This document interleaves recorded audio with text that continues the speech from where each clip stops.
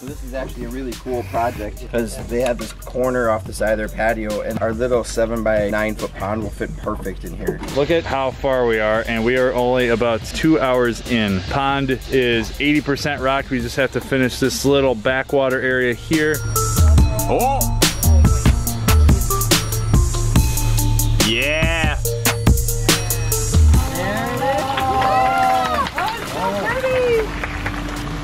Oh, yeah, it's awesome, Nick. I love the shape of the pond. This looks so awesome.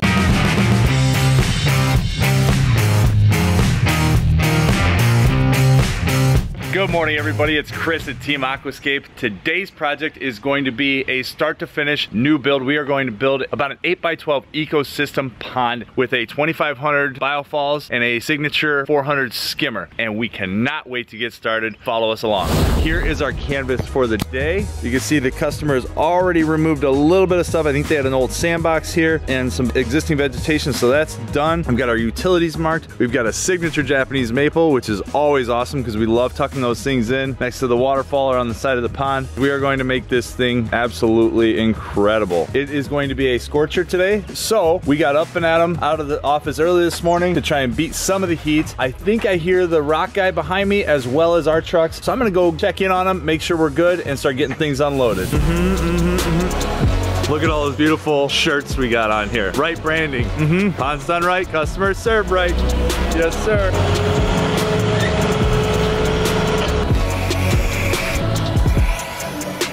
What you doing? So this is actually a really cool project because they have this corner off the side of their patio, and our little 7 by 9 foot pond will fit perfect in here. We have about 9 feet from there to there, 7 feet from there to there. You can see Matt's doing step 2, place the filters. So we got the skimmer box going there. Our biofalls will go in next. Right after that, we'll lay the plumbing on the ground. We'll start digging this. We've got probably an oversized shovel sitting over here to my right for a pond this size. Who, that guy?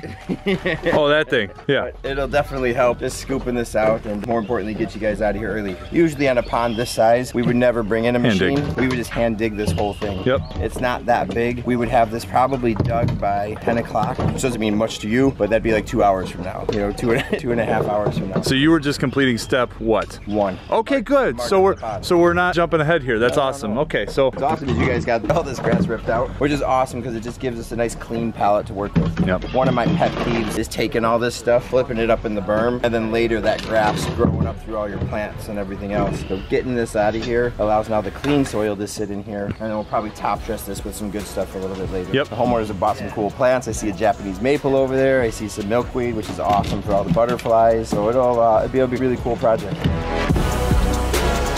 There you go.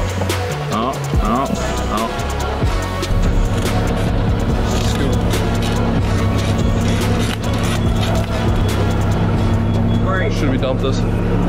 Let's race.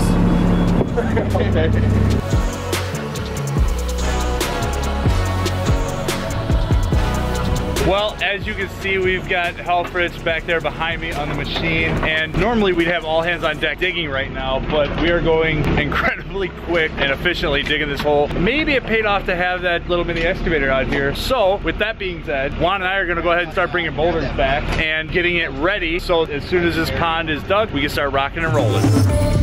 Let me get there. Hold on, I'm getting it for you. How do I do that? These fancy phones. You gotta punch it with your fist. There you go, knock on it. 8:52. Yep, couldn't get it, but we'll believe you. So 8:52. The hole's roughed in about an hour and a half earlier, so the machine helped. It being, what, 95 degrees today with 100% humidity, maybe 150% humidity. It's hot. The machine helped just for that point, you know, like, so we're not digging that much longer. You guys have half the rock already moved back here. Yep. You can see the berm. The trickiest part of this job is that the yard slopes away. Hard. And we always want the waterfall facing this way. So we usually set our water level off of a hardscape, so whether it's a patio or a concrete pad or whatever, the main seating area is where we set the water level. Yep. So we're setting the water level 3 to 4 inches lower than this, which means all of that had to get built up. And you can see how high the skimmer box is out of the ground right here. All of this has to get built up this high just to get it level with this. But that's really important for us to do just to maintain a decent looking. Let's throw a level on the patio. Can you make it all the way across? So so. That's about right. That's right. It's like they knew what they were doing today. That's good. It's a little high. The thing you have to be careful about is when you're doing that, all of this gets built up too, which means your waterfall is going to get smaller. Yeah. I'm guessing this is probably there. We might need to jack her up a little bit, or if it's easier, set that lower. That's a 6.5 inch. Significant waterfall. Yeah. I would set, it'll be easier to drop that down. That screws, it's like the same height as this, no? Yeah.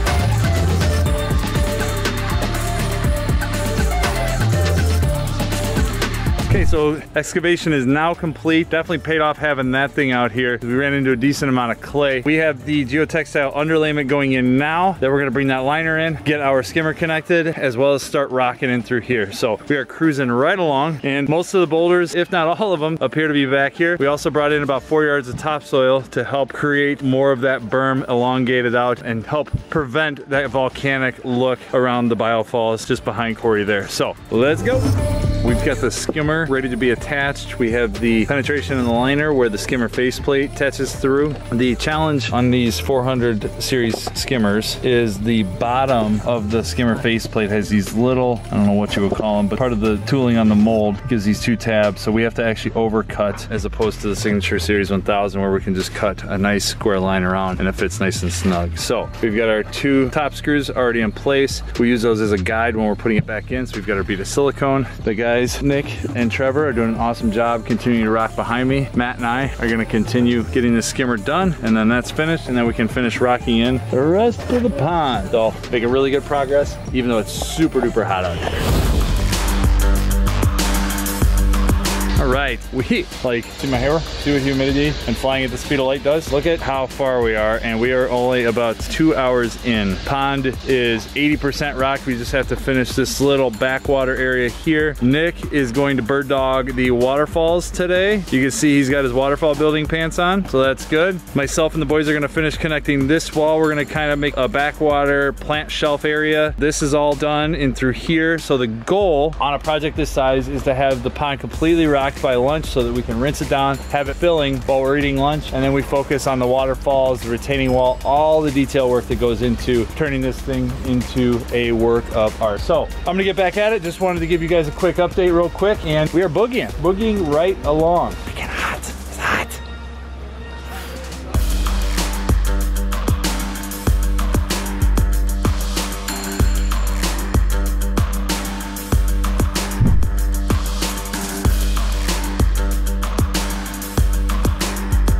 The last 10%. It's a good thing these guys don't care about it. I'm just standing here, letting Matt do it. Where are you gonna put that thing? Maybe over here. Right here. Oh man, you sure you're gonna put it there? Oh.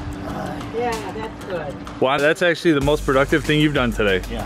Juan does a lot every day. You're gonna put it right there, of all places? Okay, fine. All right, we ready for the moment of truth? I can't wait to see it. Water's gonna come off of that rock right there, cascade down, pool up, and shoot over that rock, and then back over, and then we've got a neat little surprise for you guys and the customer once we turn this thing on, so I'm super excited to show that to you. We've got Juan over there trying to hide. He's on the backpack blower. So you know we're getting close where the backpack blower is going. So it is cleanup mode right now. We're letting some foam dry. We're just about ready to plug this thing in. Can't wait to see the look on our teammates' face, but also on the homeowner's face. So brace yourselves, brace yourselves. Oh!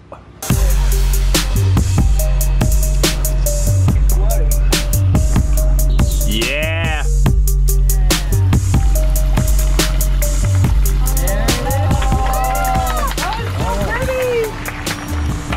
Yeah, the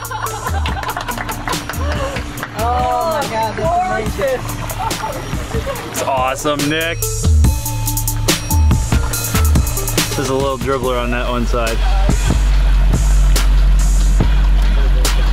Every time after we turn the waterfalls on, we always end up tweaking it and making it look even better. Nick did a fantastic job bird dogging that waterfall. It just turned out great. The sound that it creates is just absolutely perfect. You can see we've got a little side chute waterfall, little secret falls back in there where Juan was just messing around with his right hand, pulling out some gravel, opening that up. It takes a little bit of water from that fall, but what we did is we put a 2-inch pipe back behind that rock, wrapped it around around and dumped it out right there just to give a little bit something extra coming off through there. It's a little attention to detail that really just sets it off. It looks absolutely beautiful. I love the shape of the pond. This looks so awesome. Water's a little murky just from some of the dust and stuff being kicked up from the rock and gravel. There's the Signature Series 400 skimmer right there doing its job, sucking in the water. It just looks beautiful. Couldn't be more happy. And it's also not 7, 8 o'clock at night when we're finishing. So guys, did it pay to have the machine here to dig today? A lot easier. Tell Brian that. Tell him whose idea it was.